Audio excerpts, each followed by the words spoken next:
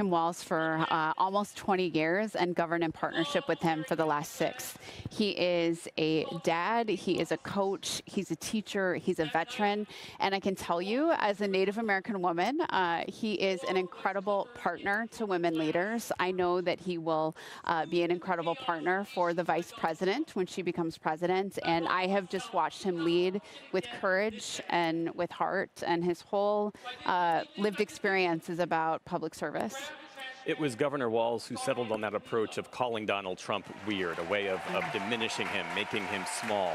That critique, I think, took on added resonance, in large part because of where it was coming from.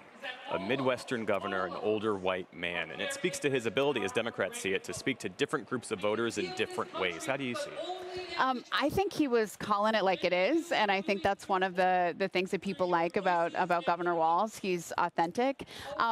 These guys are weird. I think it's weird that, you know, Donald Trump and J.D. Vance want to have power over women's bodies, our healthcare decisions, the books that we can read, and juxtapose that with Kamala Harris and Tim Walz, who want to make sure that we can protect our freedom and just live our lives the way that we want to. What informs and inspires his approach to public service? Well, I think it's how he grew up in rural Nebraska. His dad was the superintendent of schools. He also grew up on a farm. I think that informs how hard he works and just his realness with people. But of course, 24 years in the Army National Guard.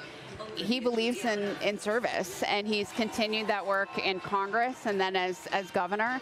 But mostly, I think it's because he's a teacher. He's a good teacher, and that also makes him a good listener and a good learner, and I think that has absolutely informed the way that he's governed. Here's the deal. You know, we have different lived experiences. That's why we decided to run together and serve together, but we have shared values. So when we have a conflict, we talk about it, we work it out, but ultimately, he's the governor and gets to decide. But I'll tell you this. I have valued serving with him so much. I have learned an incredible amount from him, and he really listens and can take on opinions that are different from his own.